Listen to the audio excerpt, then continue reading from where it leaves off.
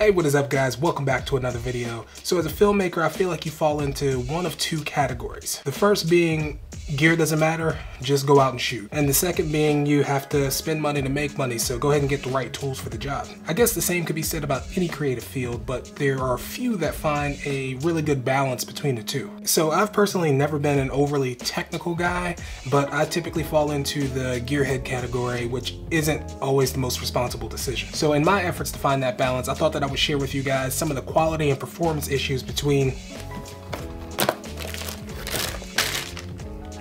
this $4 condenser microphone and this $400 dynamic microphone. So I saw this deal on Twitter.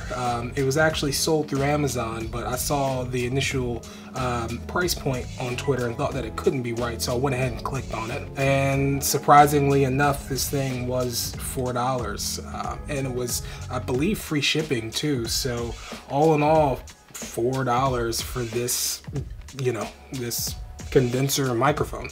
Does it look cheap? Yes. Does it feel cheap? Yes. But let's find out how it performs, especially in comparison to this SM7B that I purchased a while back for 100 times its cost.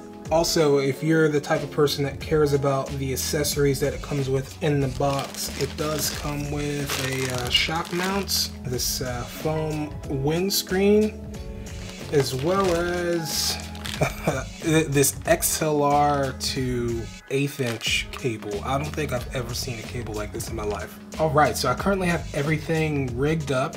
I have this $4 mic running into my Apollo Twin, recording audio in Logic. But right now you still should be hearing audio from my overhead mic, so don't judge the quality just yet. I should also preface this by saying that a condenser mic and a dynamic mic are very different. I've never had a perfectly sound treated room, so I kind of always gravitated toward the dynamic mics because they are a bit more forgiving and rejecting the noise around it. But typically with the nicer condensers, you'll get a more full sound, but you'll also with that pick up a lot of room noise. So just make sure you keep that in mind when listening to these two microphones. So now I'm gonna just go ahead and hop into Logic and read some poetry for you guys so you can hear the differences between the mics. Yeah, I like it when the girls stop by in the summer. Do you remember? Do you remember when we met last summer? New Kids on the Block had a bunch of hits. Chinese food makes me sick, and I think it's fly when the girls stop by for the summer. I like girls that wear Abercrombie and Fitch. I take it if I had one wish, but she's been gone since the summer. Now let's go ahead and do the same exact reading with the SM7B. Yeah, I like it when the girls stop by in the summer. Do you remember? Do you remember when we met last summer? New Kids on the Block had a bunch of hits. Chinese food makes me sick, and I think it's fly when the girls stop by for the summer. I like girls that wear Abercrombie and Fitch. I take her if I had one wish, but she's been gone since that summer.